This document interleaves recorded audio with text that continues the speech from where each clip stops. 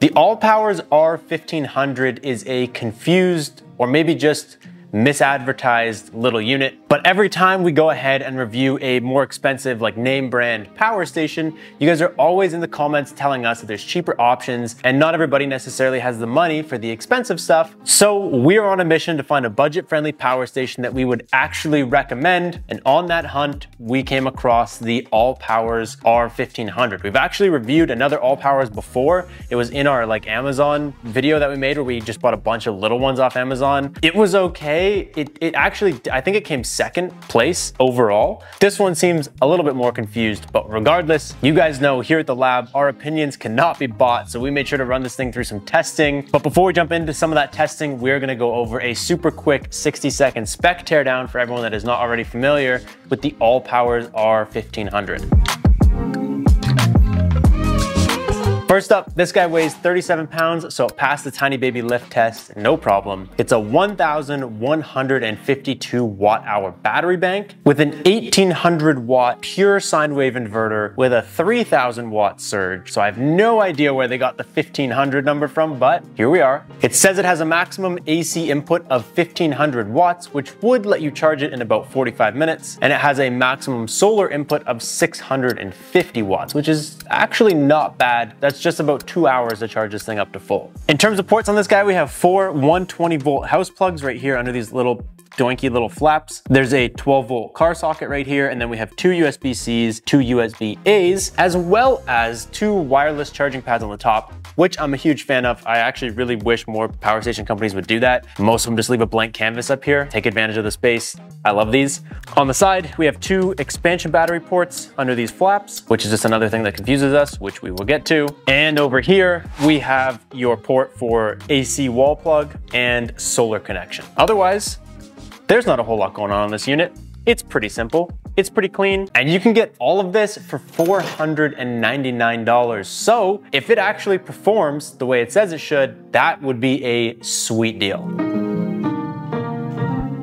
So most importantly, with a cheap unit like this, you need to know if it works. Before we get into what we like and what we don't like, we're gonna go over the results of our testing. We ran this unit through some of the basic tests that we run basically all of our power stations through, and it got interesting really, really quickly. As always, here at the lab, it's not a perfect science, but we got started with an efficiency test. So efficiency is important because if this says it's a 1,100 watt battery bank and you plug a heated sleeping bag into there and you're relying on that thing to keep you warm throughout the night, if that heated sleeping bag is 100 watts, you would expect it to last 11 hours. If this thing is 100% efficient. If it's only 80% efficient, it's gonna last like 8.5 hours, and that's a huge time difference when it comes to staying warm. Efficiency is really important. Obviously, the fans running and the inverter converting from DC to AC does consume some power. So this is a 1,152 watt-hour battery bank with an 1,800 watt inverter. So we ran about a 1,560 watt-ish load, which gets it nice and close to the top end, so the fans should be running, the unit should be getting pretty hot and using some power, and it should have lasted 44 minutes. It actually lasted 25. Okay, that was not expected. I pressed this button to wake the screen up. It was at like 20% and it just died. What the hell? That's because it overheated. So I went to plug this thing in because I thought, well, that result was just absolutely terrible. When I plugged it into charge, there was a little red light flashing on the screen here telling me that the unit had overheated. When you look at it with our thermal gun, there was no obvious hotspots. I mean, the plugs were pretty warm, like the surface right here, but there was nothing you could see that was overheating. So whatever was going on must have happened deep inside. What's really weird to me is that when a unit overheats, it should still have some sort of functionality programmed into it where it saves enough power to keep the fans running. Everybody should know that when things are overheating, it's even like a car. If your car overheats and you turn it off, the fan shuts off, everything shuts off, the coolant stops flowing, all of a sudden your car actually gets even hotter. So this thing, in my opinion, when it's overheating, it should have at least had the fans stay on to kind of circulate some air because it can do a lot of damage really quickly if it gets too hot. Anyways, that first test came in at like 57% efficient. It was absolutely terrible. I was wearing pants in the garage. It wasn't a hot day. Anyways, we will come back to this. Since it was dead, we started running the charge speed test after I let it cool down, of course. This unit advertises a 1,500 watt AC input. I never saw it go past 1020 watts ever, actually, not just on the charge speed test, but I can't plug this into any outlet or any power station or anything and get it up to 1500. It should have charged in about 45 minutes. It actually charged in 2 hours and 8 minutes, which is a huge flop. But now it was charged, so we went back to the efficiency test and tried to revisit it a little bit. I went ahead, I plugged my meter into one of the sockets and it showed it was only getting 108 volts, which was kind of my suspicion. And you can actually see if we put a different power station right beside it and you plug the same load into that power station, it reads as just over 1800 watts. Whereas this is only reading it as about 1500 watts because it's limiting the voltage. So instead of these plugs outputting 120 volts, they're only outputting 108. You can even hear it in the heat gun. When you plug the heat gun into this, it sounds a little bit lower than when you plug the heat gun into a different power station. It sounds a little bit more aggressive.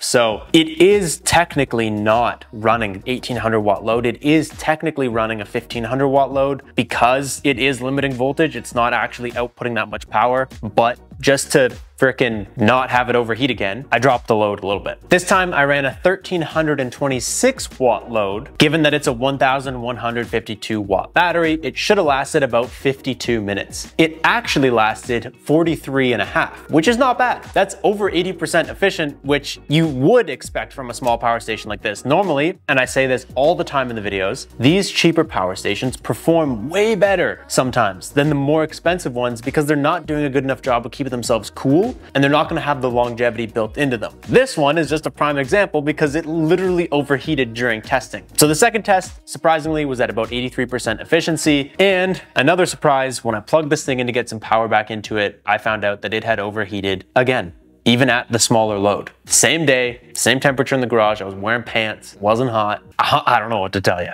Moving on, surge.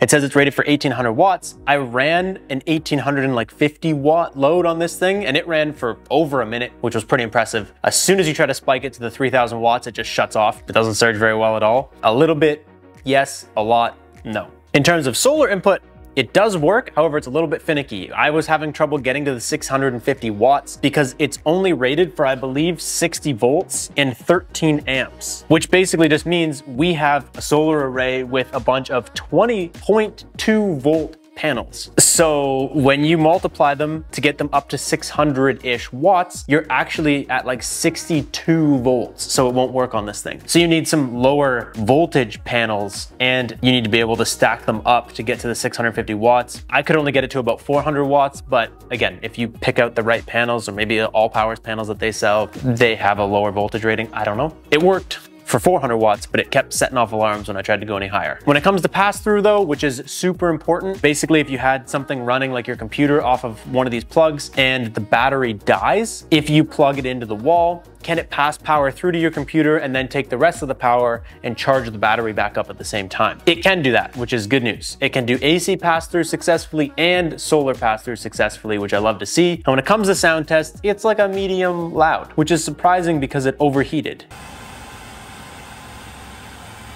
When I ran a heavy load to make the sound test happen, the fans are running. But when you plug it in to charge it and it's overheating, the fans don't even kick on that aggressively to cool it down. So whoever programmed this, what are you doing?